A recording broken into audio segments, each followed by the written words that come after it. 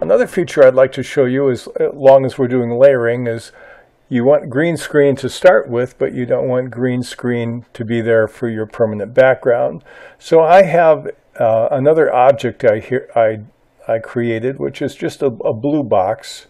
We can use some of the defaults in the color boards. If I click on Media Content and then Color Boards, it gives me all these I can choose.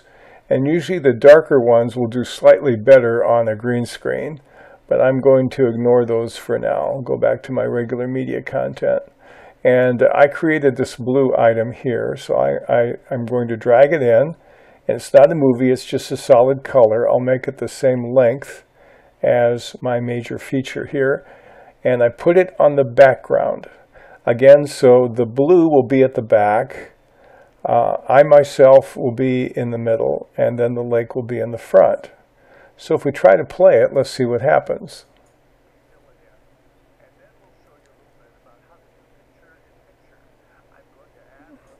Now the problem here is I cannot see any of the blue because the green is covering it over. And so to take care of this issue, all we need to do is change the green to transparent. And here's how we do it. I'll double click on that particular image. And now in our properties, we're going to drag down and we're going to use our Chroma Key. So I click on the Chroma Key, I'll click on the Open, and here is my Chroma Key settings.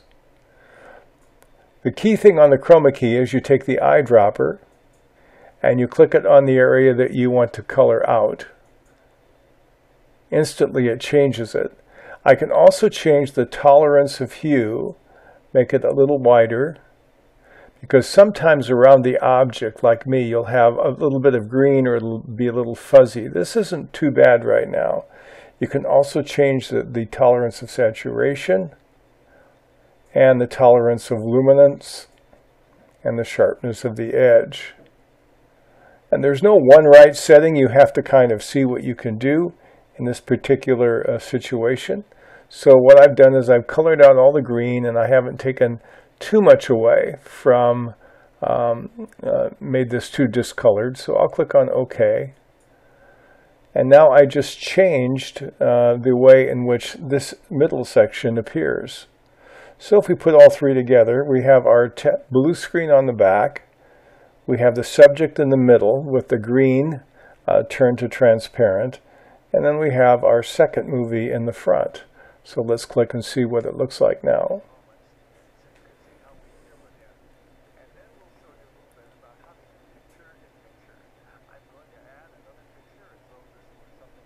Another thing that you can do to make it even better would be to take something from your titles area and drag something down even on a lower level yet. And I've got my title. I can double click on it. And we can take this here and move this down. We could say river cresting at 36 feet. And obviously we could change the fonts and the other characteristics of that if we wanted to. I'm going to click on the OK, which you can't see on the screen. And then we'll have, now we have 4 layers. We'll go ahead and play them with it. Just hit the playhead.